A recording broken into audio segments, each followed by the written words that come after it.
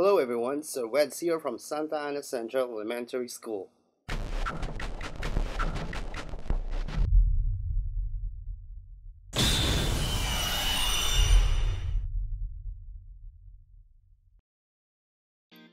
I've been tasked to discuss the current project we're working on regarding the digitization and automation of school forms 9 and 10. Originally, I opted to offer a crash course on the different aspects that would fundamentally make this project work, specifically the technical aspects of spreadsheet formulas that are being used. However, since we couldn't push through the said activity, and we are still in the infancy stage of our project, I'd like to share to you the general concept of our endeavor.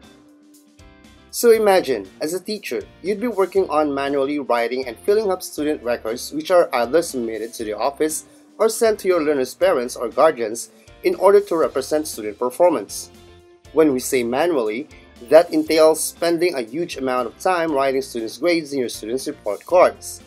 The same data is again recorded in the learner's permanent records.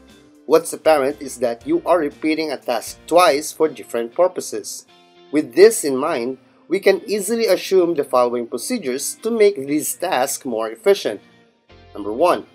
Since majority of the data is recorded twice in different school forms, it would be logical to make data encoding once. Creating a single source for data production would generate a records data bank. Accessibility of student records will also be more efficient, including data reliability and credibility. School forms production may be delegated to teachers' discretion, which should serve MOE savings, and most of all, shifting from writing to encoding, also known as digitization, will reduce the number of data to be recorded. In layman's term, this project will eliminate writing grades over and over, print your report cards instead of writing it, print your SF10 only when you need it. So how do we plan to make this work? Basically, we start with creating a personalized file for each class advisor per grade level. Since this is a staggered implementation approach, for this school year, we started with grade 1 advisors. Each grade 1 advisor will have one class registrar file which has all the learners' data inside it. For every class registrar file, data will automatically be imported to the school's database file. The database file will house all the class registrar files and will serve as the host file for the School Form 10 generator. The School Form 10 generator file will be the main file for printing SF10s if needed. As per DepEd Order No. 58 Series of 2017, SF10 will be accomplished every end of the school year. But nothing was ever mentioned that the SF10 should be printed yearly, considering that the same DepEd order allowed grade 1 advisors to print their data.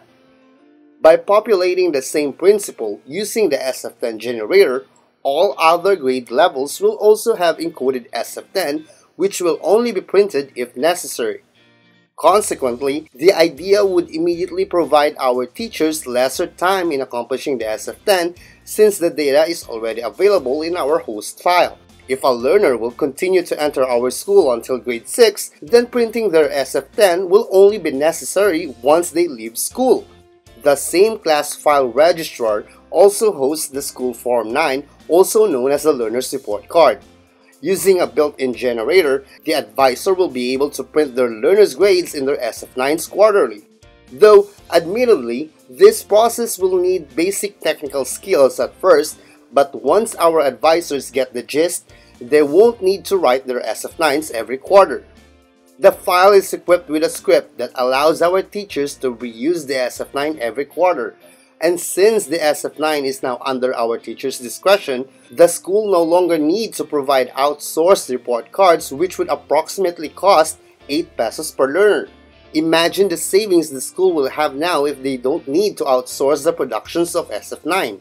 Ultimately, the idea will not only save a considerable amount in school expenses, but also allows our teachers to save time in accomplishing these tasks manually. But enough with the theoretical stuff about this project. Allow me to show you our current progress. All the files are uploaded in our school's Google Drive.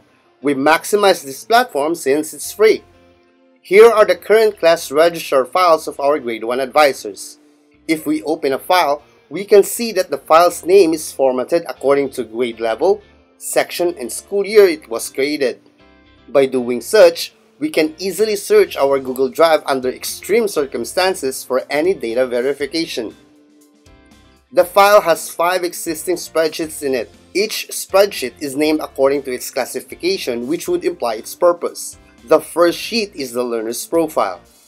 Inside this sheet, we have categorized using a pivot table format all the data elements that would identify each learner of this class. I purposely blurred the data here since this demonstration is broadcasted publicly, and under the Data Privacy Act, all learners' data should not be publicly available unless data owners have given their consent. All data are accessed horizontally under each specified column category. This basic information is provided by Grade 1 advisors only, except when there is a transferee in other grade levels in the future. This basic information will also serve as the source information for our SF9 and SF10. The next sheet will be the learner's scholastic record. Under the sheet, advisors will encode the final grades of each learner per quarter. Parts of this sheet is locked in order to secure certain conditions to protect the file itself. In addition to that, some conditional operations are also built within the sheet. For example, if a learner will have a failing grade, the cell will automatically shade itself red like so. Another feature added here is to keep the grades encoded to meet the grading criteria. Example, a teacher erroneously encoded a grade lower than 60. The file will prompt a notification immediately. Proceeding to the next sheet, we have the observed values. This sheet is dedicated for the core values data of each learner for the class SF9 or report card. Each core values category is arranged per column table, which is also identified per quarter. And lastly, the SF2 summary per learner sheet. This data is also available in our SF9. Every class advisor will provide a total number of attendances made by each learner. But before doing so, the class advisor needs to provide the total number of school days per month in the column headers. Here, we have September to June, since our school year started in September. Below each month, our advisor needs to classify as to which quarter this particular month belongs to following our school calendar. This will allow our SF9 to generate the attendance later. And lastly, the number of school days per month.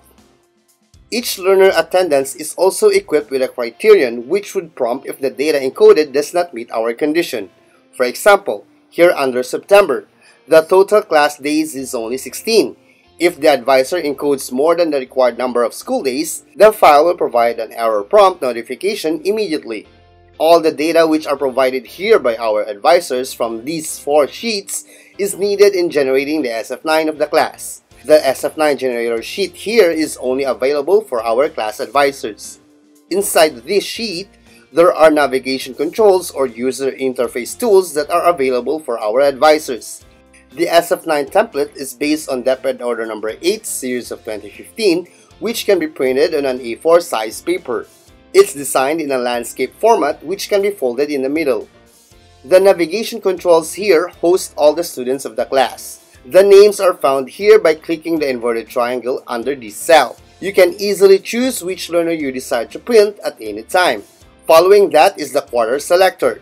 This allows our advisors to choose what specific quarter they will be printing. For example, they wish to print the first quarter cover, which is the outside part of the SF9. They can click this item as such. Once the quarter is chosen, they will click the Generate Section Print button to allow the SF9 template to only show the specified quarter to print. Once that is loaded, the sheet will immediately be highlighted as such, indicating that the file is now ready for printing. By pressing Ctrl P on your keyboards, you will be transferred to the print settings of Google. The only thing you need to change here is the paper size selection to A4 if it is not set accordingly. After that, just click Next and your printer settings will run to confirm your printing. This process is repeated for every learner you wish to print and for every time you will be printing your learners' grades every quarter. This will allow our teachers to save time in writing their students' grades and minimize errors in writing grades in our SF9. And since all data are already available here in our class registrar, all this data can also be outsourced to create a school database for our learners. The same template format for our class registrar will be used in creating a school database template. As you can see here, the file is named as SASES Permanent Record Database. The file only has 2 sheets since these are the only needed data for our SF10, which is the only record that will be used all throughout the learner's schooling. What's added here is the box 2 to box 8 columns, which will be used later on by the succeeding grade levels. Teachers will no longer encode anything here. All the data that is found here is the summary of all class registrars which were created by our grade 1 advisors. Whatever is changed in a class registrar by our advisors will also take effect immediately in real time here in our school database. There are some technical aspects of this template which we will not be discussing here anymore. The time that will be consumed in doing so will not be enough for our session. The general idea here is that all the data which were encoded in our class register files of our advisors are now housed under one host template. With this host file as our source, we created an SF10 generator which can be used not just by our advisors but also by our school records in charge. This is the standalone SF10 generator of SASES, which now generates all the learners which were encoded by our advisors in the grade 1. The upper portion serves as the learner's navigation cell, where you can choose which learner you will be printing. Since the data is from the same SF9 source, they will always be identical. Further, since the SF10 is readily available, there will be no need to print it yearly since there is nothing to submit in the first place. This file is accessible by our school registrar and records in charge. If a student should transfer out to another school, the records in charge can easily print it anytime. Even the transfer certification at the back is also automatically generated. For example, a student will transfer any time of the year, so we'd like to choose a learner here in our drop-down list and check this box here that indicates it is for transfer out, and then all that learner's basic data profile and scholastic records will immediately generate itself. Following that, we will click the Prepare to Print button, which the SF10 generator will select the page that will be printed for this sheet. Now we can just press Ctrl P on our keyboards and choose selected cells in the drop-down list here. We can also check if the other print settings here are all correct. Once we've prepared this, we can just click on the next button here on the upper right and the data will be sent to our printer settings that we are using. That's basically everything there is to know about our SF9 and SF10 digitization project.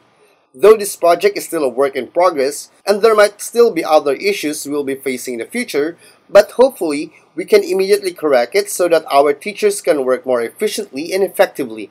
I will also be distributing to our class advisors the SF1 breaker, which will hopefully help them in retyping their SF1 data here in our database. But that will be tested next school year.